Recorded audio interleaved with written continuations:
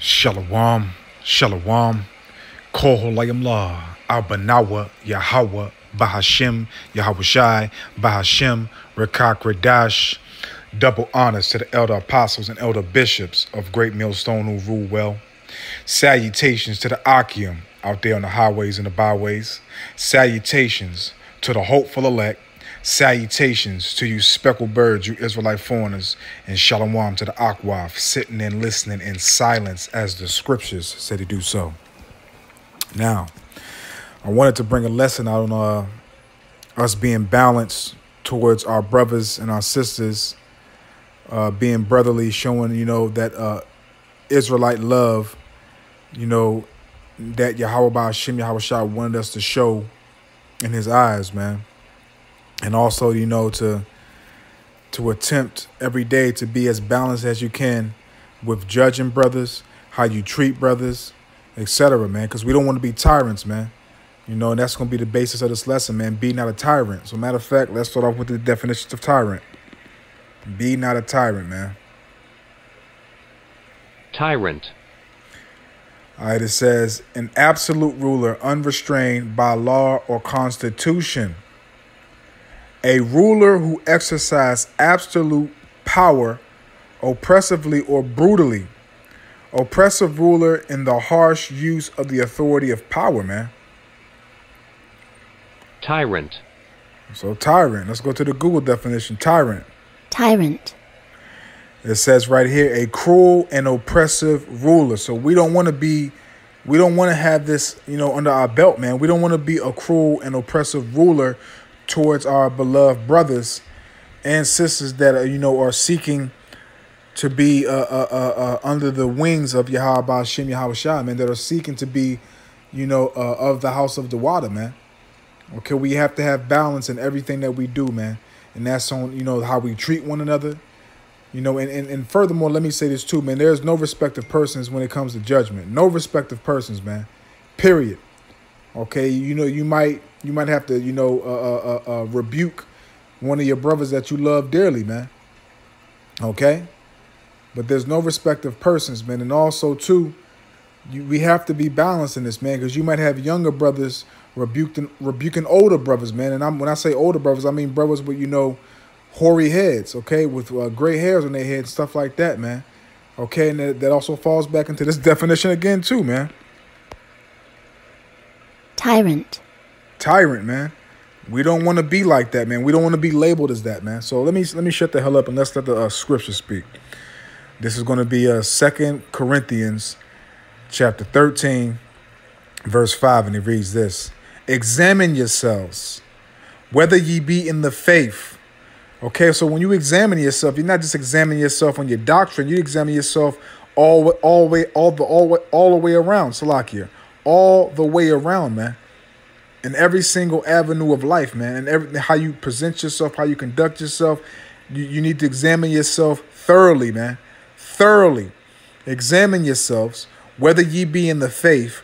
Prove your own selves. Know ye not your own selves, how that Yahweh Shah Hamashiach is in you, except ye be reprobates, man. So we're supposed to be examining ourselves to make sure we're moving correctly.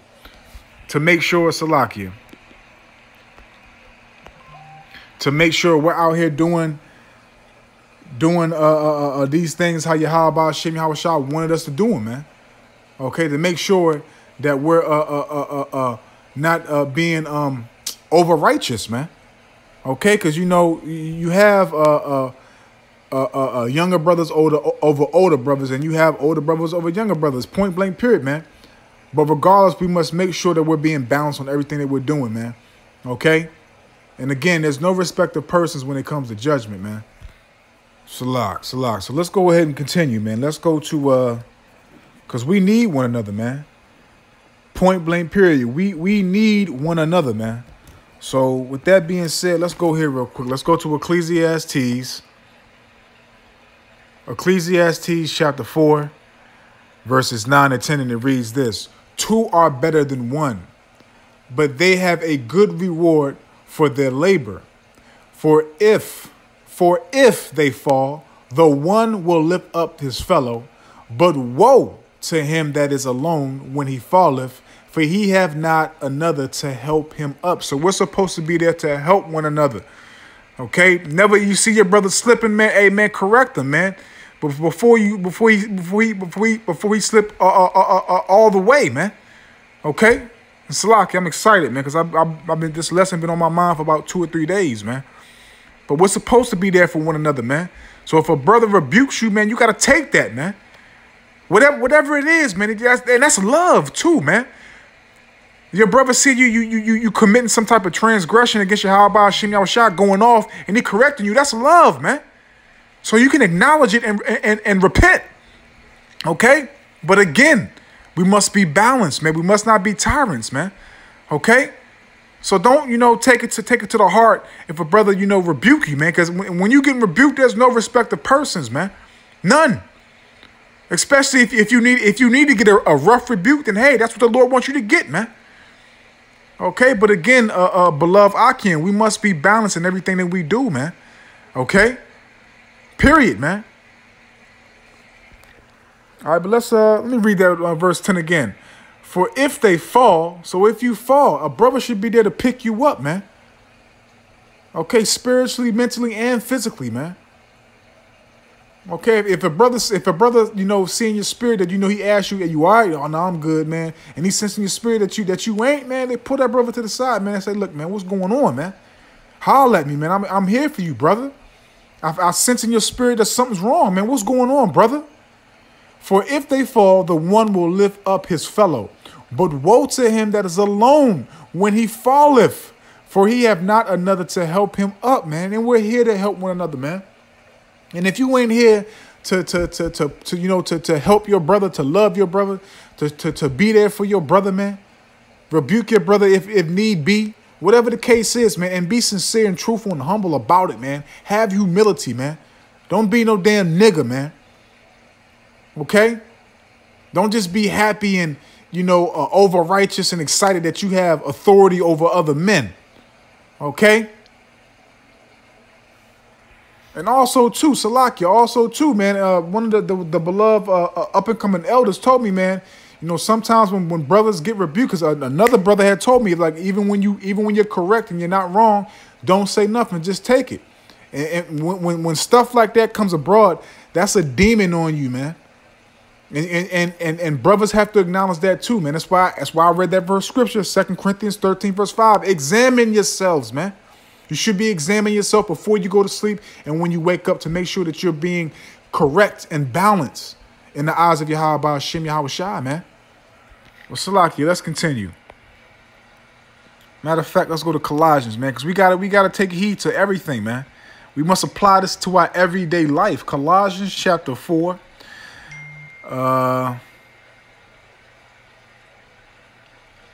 Let's read verses 5 to 6. That'll get to the point. Colossians chapter 4, verses 5 and 6, and it reads this. Walk in wisdom towards them that are without.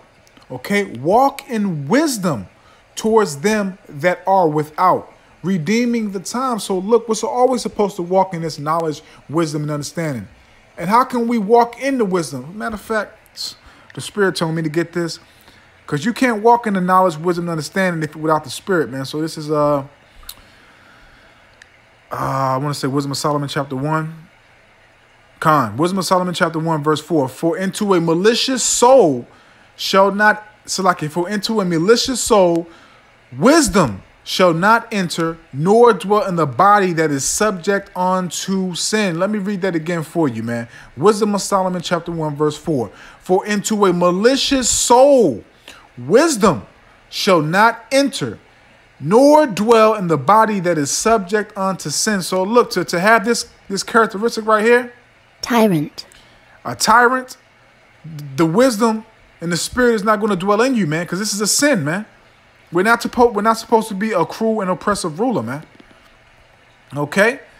So let's go back to Colossians. Colossians chapter 4, verse 5 and 6 again. Walk in wisdom towards them that are without, redeeming the time. So, you might have new brothers just coming in that don't have, all the knowledge, wisdom, and understanding as you do, man. But you need to always remember you was in that same position too, man. Okay, don't get, happy and, over righteous and, become a super Hebrew, whatever the case may be, man, because you get the chance to rebuke somebody or to show somebody that you have that wisdom. Nah, man, be balanced, man. Be humble. Why do you think Elder Apostle Gabar is always talking about having humility, always talking about being humble, man? Okay, he's not saying it just to say it. Okay, apply it to your everyday life, man, in every aspect of life, man. Okay, and just like when a person comes up to the camp or on the comment board, like Elder Apostle Ramlob said, we need to take heed and be patient with dealing with these people, especially the newcomers, man. Because again, walk in wisdom towards them that are without, redeeming the time. Okay? We got to be balanced, man, because as it says, Proverbs 11, verse 1, a just weight is Yahweh Bahashim Yahweh Shai's balance, but an unjust weight is an abomination. Roughly paraphrasing, man. Verse 6, let your speech be always with grace. Let your speech be always with grace, seasoned with salt, that ye may know how ye ought to answer every man. So look, man, how do we get that season, man? Through the power and spirit of Yahweh Shem Yahweh Shah, by having the spirit on us, man. Walking in wisdom, knowledge, wisdom, and understanding, man. So everything that we're going to speak is going to be seasoned with salt. It's going to have, a beautiful, what's the word I'm looking for here? A beautiful meaning behind it. Comfort. Okay?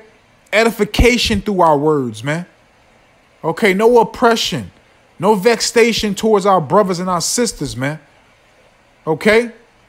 Because again, there is no respect of persons when you're being rebuked. Okay? But brotherly love, man. Hey, look, man. I'm just going to keep on reading the scriptures. Matter of fact, let's go here real quick. Let's go here real quick. Sirach, also known as Ecclesiasticus or Sirach, chapter 6. And I'm going to read verse 5. Sweet language will multiply friends. So you need to know how to speak to your brother, man. And like I said, when you're rebuking a man, there's no respect of persons, man. Regardless if you're giving it to him rough, hey, man, the Lord wants you to give him a rough rebuke. But when you conversating with brothers, man, you ain't supposed to be no damn asshole, man. Okay, and especially if you have a high position or if you feel like you're better than somebody else. Hey, come on, man. Jake need to get out that. I'm just gonna say it, man. Salaki for the language. That bullshit spirit, man. Okay. You need to stop that shit, man. Okay. Sirach 6 verse 5 again. Sweet language will multiply friends. Know how to talk to a man. Okay. Know how to talk to a man. Because I'm gonna tell you like this, and Akim know this, man. You wouldn't talk crazy to a man in the world when you was in the world. That would automatically start a damn fight or some type of violence, man. So why in the hell would you talk to your brother like that in the truth, man? Okay, and anyway, again, rebuking somebody is a rebuke, man. I'm just talking about in general. Sweet language will multiply friends, and a fair speaking tongue will increase kind greetings. And this is towards the brotherhood, man. Towards the hopeful elect, man. Okay, we show the love with actions too, man. And especially speaking towards one another, man. You ain't going to talk to your brother anyway. You ain't going to treat your brother like no nigga off the street, man. Okay? Period, man. And everything that I'm saying in every single lesson that I put up, man, I'm talking to myself first and foremost. So this lesson and every other lesson, I'm talking to myself first and foremost. Because I'm going to tell you like this, I'm not going to talk to any of you brothers any type of damn way, man. Okay, I respect you. And I expect respect back. Period, man. Just as you do too. Okay? But let's continue, man. Yeah, matter of fact, let's go here. Let's go to Proverbs real quick. And however long this lesson is, however long it is, man. But I bet you for a fact that this lesson probably get like a certain amount of views and probably like 20 likes. Because Jake don't want to hear stuff like this. You know, the Israelite woman don't want to hear stuff like this. How to walk correctly in the eyes of Yahweh Shem Yahushua. They don't want to hear this, but as soon as I put up a video judging a woman or going off on a woman, or showing some type of folly and then doing less than all that, or that'll get like 1,000 views and 100 likes. But edification like this that we need, Israel disregarded. So we gonna see. Proverbs 29, and I'm gonna read verse 23, and it reads this: a man's pride shall bring him low. So we're not supposed to be prideful. We're not supposed to have that pride demon on us, man. We're supposed to be humble. The only power, the only creator that can be proud is Yahweh Ba'ashem Yahushua. That is it, man. That was not created for us, man. We are nobody. Why? It says in Ecclesiasticus chapter 10, why is earth and ashes proud, man? Why the hell are you proud? So you should not have no proud demon on you, man. And the Lord is going to destroy you if you don't recognize that and correct it, man, and repent. A man's pride shall bring him low, but honor shall uphold the humble in spirit. But do you hear that? But honor shall uphold the humble in spirit. Why do you think Elder Apostle Gabar always talking about having humility? Okay, because the word humble comes from humility. Salakia, forgive me, man. Forgive me. But yeah, why do you think Elder Apostle Gabar is always talking about having humility, being humble, man? It's all through the scriptures. Let me read this again, man. Proverbs 29, verse 23. A man's pride shall bring him low, but honor shall uphold the humble in spirit. We're supposed to have a very, very humble spirit, man. Okay? Period, man. And you're supposed to have a humble spirit in His truth towards your brothers. Okay? Hey, look, man. We're supposed to be able to control our wrath, all that, man. Okay? As it states in the books of Proverbs, a man that is slow to wrath is slightly, roughly paraphrasing. I can't remember exactly, but can control a city or something like that. Now, if any brother know that, there's 2 scriptures to that. If any brother know it, matter of fact, Salakia. Just because the Spirit is on me to do it, so I'm gonna go ahead and pull it out myself. See if I can find it real quick. I got my sword beside me, so let me see if I can find it. Give me 1 second. Give me 1 second. Let me see if I can find it so I can just read it real quick myself. Give me 1 second. I know I got it marked in here. Give me 1 second. Bear with me, Israel. Here it is right here. Proverbs 16, verse 32. He that is slow to anger is better than the mighty. He that is slow to anger is better than the mighty. And he that ruleth his spirit than he that taketh a city. Woo! It's another one too. 1 second. Proverbs 25, verse 28. He that have no rule over his own spirit is like a city that is broken down and without walls. So look, man, we need to take heed, man. Okay, because look, man, let me read another one, man. Proverbs 14, verse 29. He that is slow to wrath is of great understanding. He that is slow to wrath is of great understanding, but he that is hasty of spirit exalteth folly. So look, man, humility, humble, sincere, slow to anger. Okay? Let's continue, man.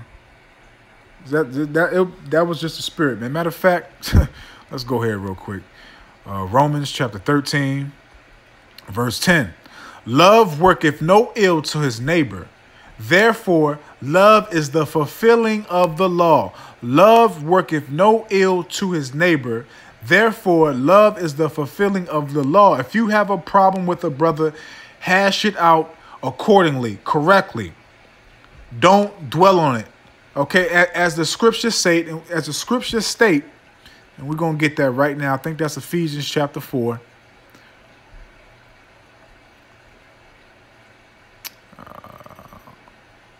Yep. So like Ephesians chapter 4, verse 26. Be ye angry and sin not. Let not the sun go down upon your wrath. So you ain't supposed to go to sleep if you have a issue with a brother. Okay, you need to resolve that, man. If you have a problem with the brother, you need to resolve that, man. Okay, because love worketh no ill towards his neighbor, man. Okay, and as this, let me go back to it. Romans 13, verse 10. Love worketh no ill to his neighbor. Therefore, love is the fulfilling of the law, man. We're supposed to love one another, man. And that's a commandment that Yahweh Shai gave us. And we're going to get that. But before we do, let's go here real quick. Before we get that, let's go here. Matter of fact, we'll probably get that a little bit later, but we're going to get it. Trust me, we're going to get it. Let's jump back to Proverbs real quick. Proverbs 18, verse 24, and it reads this. A man that have friends must show himself friendly. Okay, not no daggone tyrant.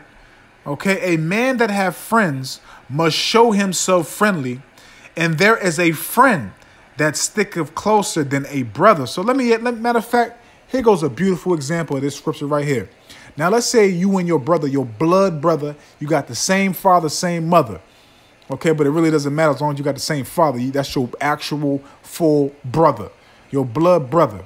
And you see your blood brother, going off doing something to another brother, and you correct your brother and take the other brothers, which is not your blood brother's side. Are you willing to do that? Are you willing to correct your own blood brother that you grew up with and lived with and love dearly to side with another brother, to correct your brother and let your brother know that he's wrong? Are you able to do that, man? And stand firm for that, man? And again, that also goes into there is no respecter of persons. That's a prime example, man. Correcting your own blood brother for, let's say, rebuking a brother, and the brother has done nothing wrong, and the rebuke was, out of a tyrant mode. The brother shouldn't have been rebuked. So are you going to take the brother's side that's getting rebuked wrongfully against your own blood brother? So let me read this scripture again, man. A man that have friends must show himself friendly. So we must prove ourselves one to another. We must show ourselves brotherly, have love, friendly, sweet language. Okay, Sirach 6 and 5, man. A man that have friends must show himself friendly, and there is a friend that sticketh closer than a brother. Let that sink in, man. Let that sink in. I'm going to go here. 1 Thessalonians. And I got a few more that we're going to close out. 1 Thessalonians chapter 5. Verses 14 to 15, and it reads this. Now we exhort you, brethren, warn them that are unruly. So look, man, we're supposed to warn those that are unruly, man, especially amongst our brothers, man. If you start to get a demon on you, we're supposed to rebuke you, man. Warn them that are unruly, comfort the feeble-minded, support the weak, be patient towards all men. So we're supposed to be patient towards all men, and especially our brothers, man. Okay, because, hey, look, man, just like the elder apostles, elder bishops, and the other elders on down say they see stuff and they see it, you think other brothers don't see it too, man? Like jealousy, and brothers, don't like that this brother's getting some type of recognition or recognized for, something that he's done, or just whatever the case may be. You think that, not only the elder apostles on down see it, you think other brothers don't see stuff like that too? Yes, man. That you catch an attitude because this brother's getting recognized for something that he did from his heart and through the power and spirit of Yahweh Shem Yahweh Shai. Verse 15. See that none render evil for evil unto any man. Okay, Yahweh Shem Yahweh Shai is going to bring that vengeance, man. Oh, yes, we're going to get a chance to, put our hands to work. But towards your brother, man, you're not supposed to be render no evil towards your brothers in this truth, man. Okay, period, man. Period, man. Okay, just like Elder Apostle or Ramlop said, you should never, ever, ever put your hands on another brother. As David said, who am I to touch the Lord's anointed, man? You should never, ever be able to think or even attempt to put your hands on another brother, man.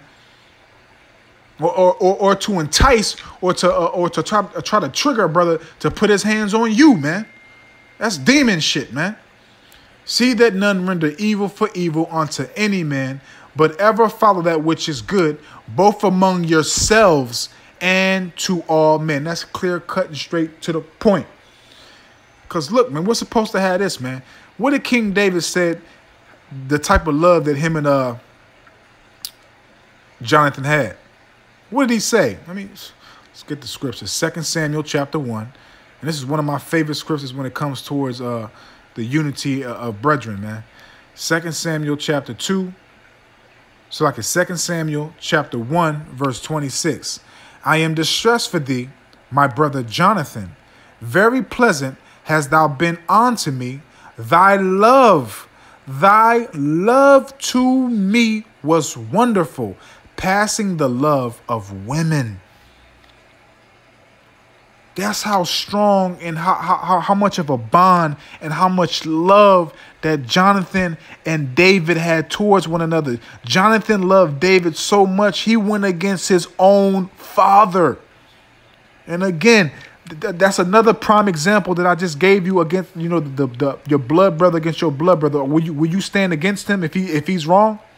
And that's a prime example what Jonathan did, standing against his own father for King David, his brother, man.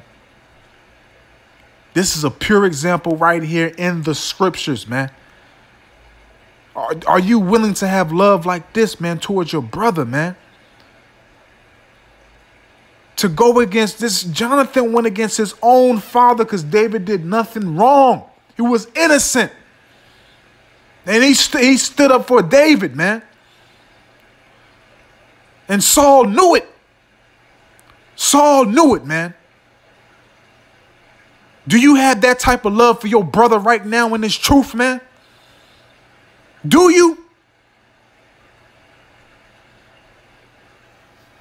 Be not over righteous, brothers, man. Really examine yourselves, man. Let's get that scripture that I called earlier about what Yahushua said, man, that new commandment that he gave us, man. St. John, chapter 13, verses 34 to 35, and it reads this. A new commandment I give unto you, that ye love one another as I have loved you, that ye also love one another. By this shall all men know that ye are my disciples, if ye love one another. Now, Yahushua said in St. John chapter 17, verse 9, I pray for them, which is the elect, the house of David, the predestinated lot, man. Okay, it's not talking about the whole nation. This scripture is not talking about the whole nation. It's talking about the hopeful elect, the ones that agree on the doctrine, that agree on everything. Ain't no ifs, ands, buts, or hold up, or what. Ain't none of that. Okay? This applies, Lord willing, to us. But this shall all men know that ye are my disciples, if ye love one another, man. Man, we got to practice this, brothers. We got to keep this going. Matter of fact, let's close out here. And before we, what is that? 2 Corinthians. We're going to close out here. Matter of fact, Salakia, 1 Corinthians. Salakia, forgive me. Because we got to apply this too. We got to remember this too, man. Because it's like I said, man, brothers in higher positions, when new brothers come in or when brothers that's below you, just because you're in a higher position, I'm going to read the scripture. I'm going to let the Bible talk. I'm going to let this Bible talk like I always do. All right, so this is 1 Corinthians chapter 12, verses 22 to 26. Nay, much more, those members of the body which seem to be more feeble are necessary. Nay, much more, those members of the body which seem to be more feeble are necessary. And those members of the body which we think to be less honorable, upon these we bestow more abundant honor. Let me read that again. Verse 23. And those members of the body which we think to be less honorable, upon these we bestow more abundant honor, and our and our uncomely parts have more abundant comeliness. For our I'm excited. Verse 24. For our comely parts have no need, but the Most High have tempered the body together, having given more abundant honor to that part which lacked, that there should be no schism. Now let's look at that word schism real quick. That there should be no schism. What does that word schism mean? Let's get it real quick. Schism. Okay, the word schism means a split or division between strongly opposite sections or parties caused by differences in opinion or belief. A split or division between strongly opposite sections or parties caused by differences in opinion or belief, man. So again, that there should be no schism in the body, but that the members should have the same care one for another. And whether one member suffer, all the members suffer with it. Or one member should be honored, or one member be honored, all the members rejoice with it. Hey, man, the scripture said it plain as day, man. I don't need to break that down. If you don't get it, go back and read it. That's 1 Corinthians chapter 12, verses 22 to 26, man. So, man, look, man, be not a tyrant, man. Okay, that's not in our MO. That's not in our blueprint, man. Be not a tyrant, man. Tyrant. Tyrant. Okay? Man, we must practice brotherly love, man. And this is not aimed at nobody or saying this person needs to do this. Man, we all need to do this, man. Every single brother, man. Every single sister, man. Okay? And we're going to see how many Jakes and Eves take heed to this lesson and how many really ones, require to gain knowledge more and more, man. But it's up to you, man. So Lord willing, I hope and I pray that this is edifying and uplifting and a faith booster to the hopeful elect. So with that, I'm just going to say, Shalom.